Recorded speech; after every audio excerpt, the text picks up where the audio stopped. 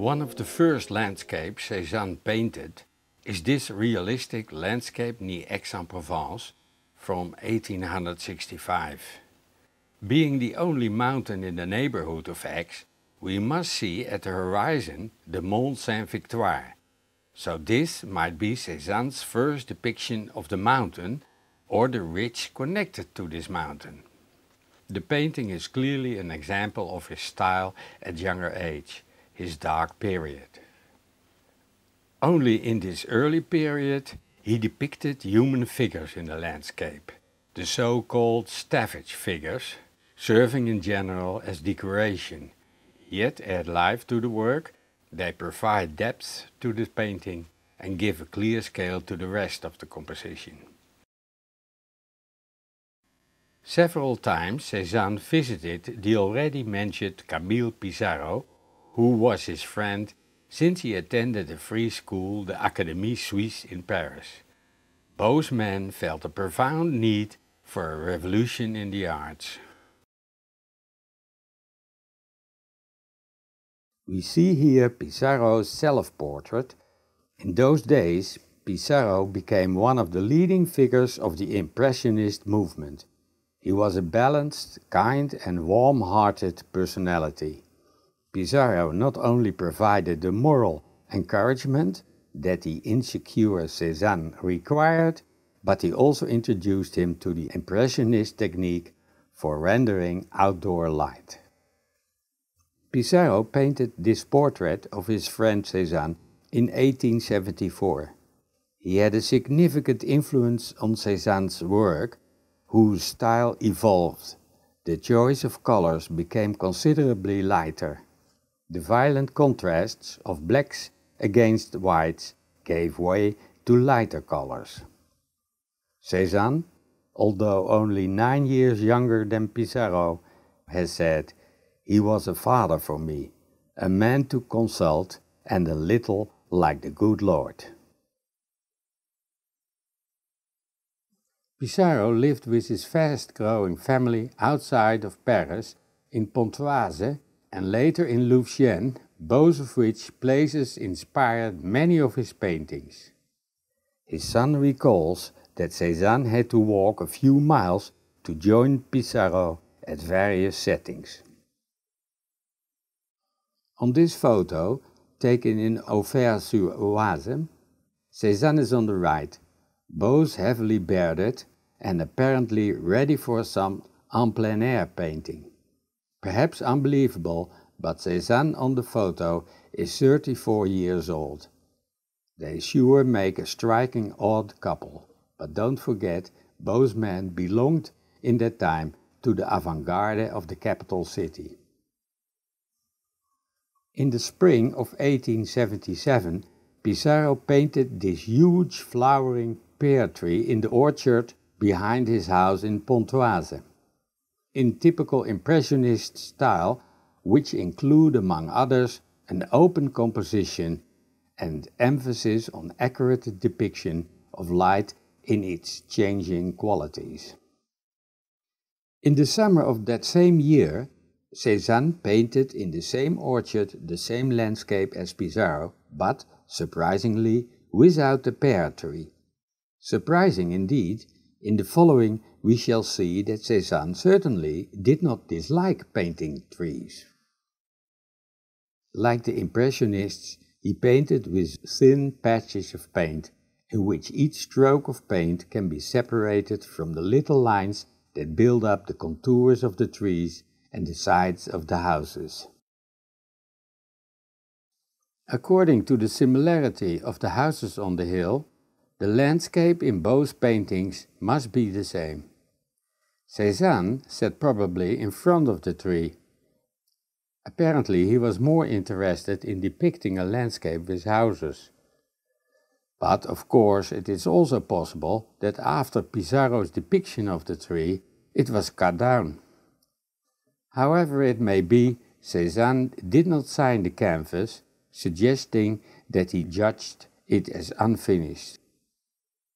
Contrary to Pissarro, he brought the background to the front, a method he often used in landscapes as we shall see in part 2. Cézanne's Impressionist period lasted from 1870 to 1878. At the end of the 1870s, he reinterpreted several of Pissarro's earlier compositions. For instance, he decided to paint the bridge of Maincy. Notice the patches of parallel brush strokes.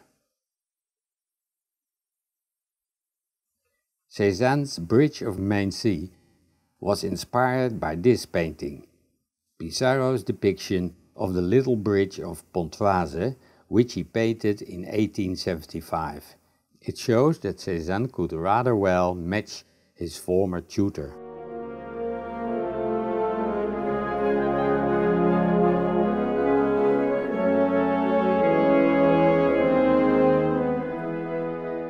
Cézanne's bridge in Maincy still exists.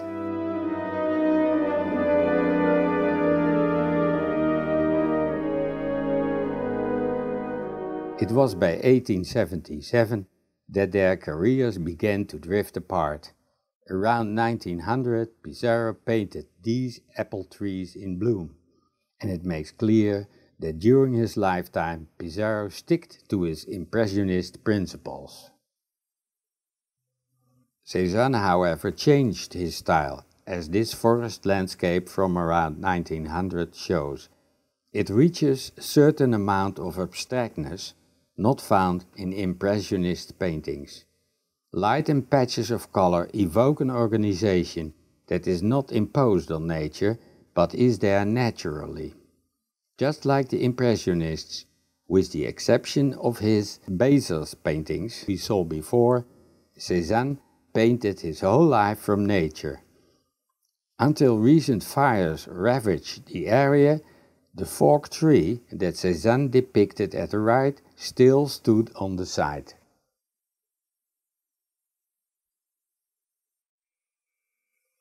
Although Cezanne painted from nature, he deviated from reality.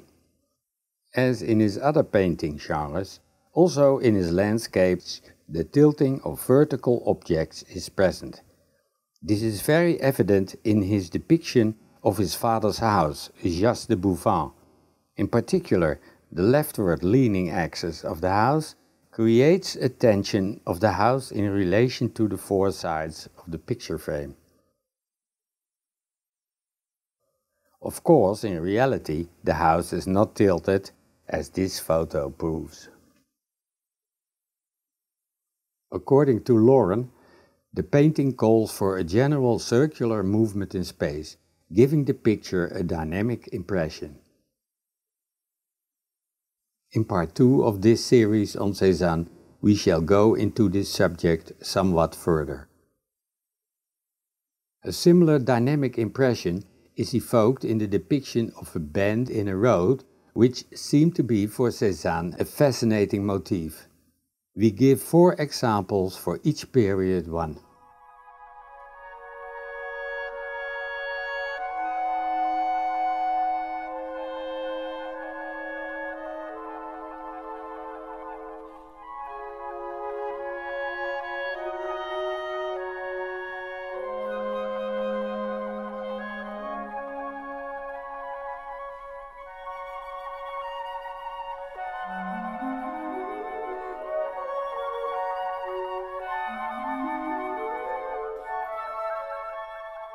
This bend in road painted Cezanne in his final post-impressionist period.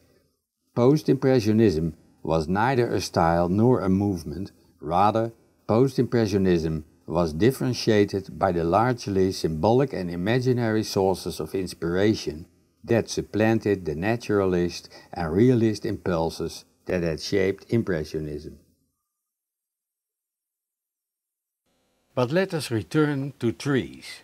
Through the ages, a beloved motif for many painters. This painting of Albrecht Alldorfer from 1510 shows St. George in the forest. Notice the carefully placing of the mountain at the horizon. And this rather trivial landscape with a footbridge by Alldorfer is claimed to be the oldest remaining pure landscape in oil. Not a single stavage figure can be seen. One might expect that the artist has tried to give an accurate representation based on a sketch drawn from nature. This is a classical landscape with trees and a mountain at the horizon by Nicolas Poussin, who was an important inspiration for Cezanne. Contrary to Poussin, Cezanne, as mentioned before, never used stavage figures in his mature landscapes. Even not one boat is sailing on the Mediterranean Sea. In Claude Monet's depiction of the Mediterranean, seen through the twisted tree trunks bent by centuries of strong coastal winds, we can at least perceive one white sail at sea. And what a dramatic oak tree in the snow this is! It is painted by Caspar David Friedrich in 1829.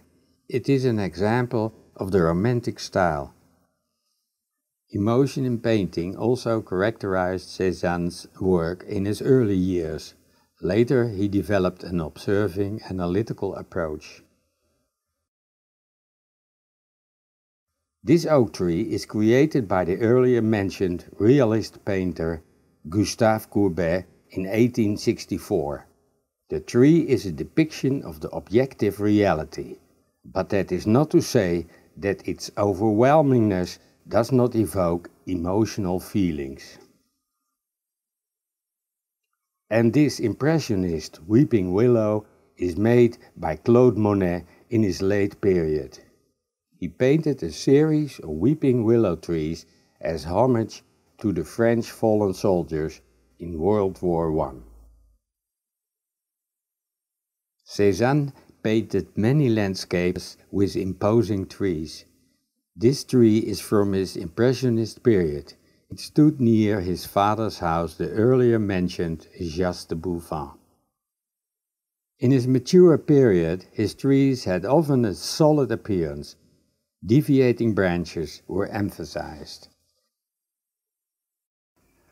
This large pine covers almost the whole canvas, like this mulberry tree in a painting of Vincent van Gogh. But is the large pine a realistic tree? Indeed, it is certainly an unusual tree. In other words, how far goes his altering of reality? Doesn't he, for instance, invent branches in order to create an optimal composition? In 1895, Cezanne made a Germinal visit to Bibemus quarries, and he climbed the neighboring Mont Saint-Victoire.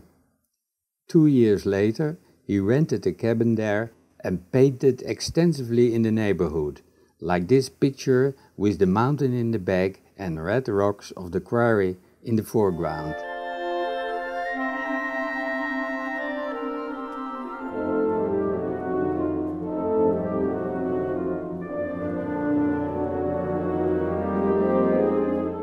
He also used red rocks in the quarry as the sole subject of a painting. Some suggest that the origins of Cubism might be found in this painting. The photo of the same rocks shows that Cezanne did not paint from imagination. He did not add or subtract elements like the Cubists.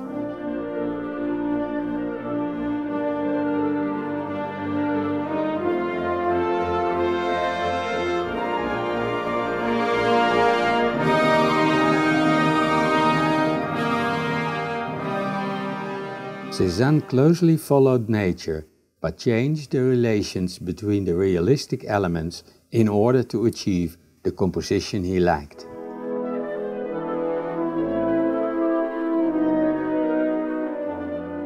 It seems plausible that the roots of Cubism lie in Cezanne's manipulation of space by means of multiple viewpoints, as we explained before. Further, in his disregard of the rules of linear perspective, and in his technique of breaking up the surface of his subject into small, multifaceted areas of paint, like in this painting, Reflections in the Water from 1890.